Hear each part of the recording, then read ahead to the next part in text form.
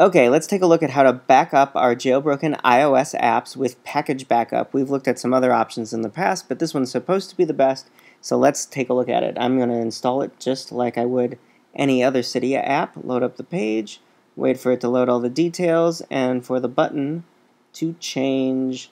And this is where the rub comes in. It is a $7.99 package, so if you want it, you have to buy it.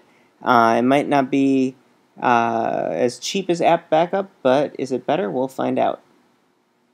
Okay, so now I've got PkgBackup opened, and you can see here that I have packages that have been found already. Now, how do you do that? You click on the gear there to bring up the settings, and you'll see that you have some options here, notably where's the primary storage going to go, the address book or Dropbox. Dropbox will create a file in your Dropbox account if you have one. Address book will create a address book file like in your actual contacts in your iPhone that will sync back and forth between iTunes.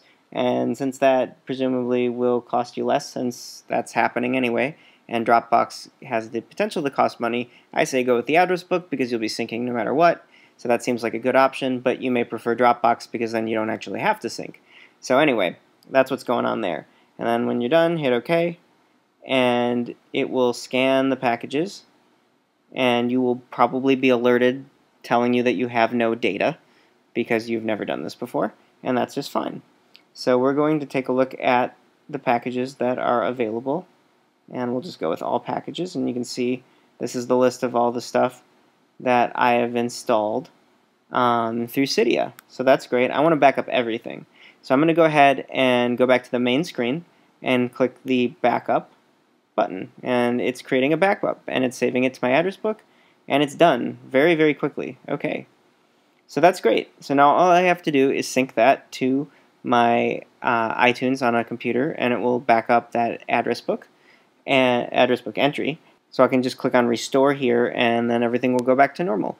So this is what you want to do when you update your iPhone and you lose your jailbreak and you want to get all your apps back. You can do that really easily with PkgBackup, which will automate the process. Just install it again through Cydia, and then go in and choose Restore, because presumably once you've synced your phone, you will have that address book contact on there. It'll be able to find the packages you used to have installed and reinstall them for you. So that's a much better solution, if you're willing to pay for it, than app backup, which basically just keeps a list. So there's your other option to automate the backup and restore process for jailbroken iOS devices. Have fun.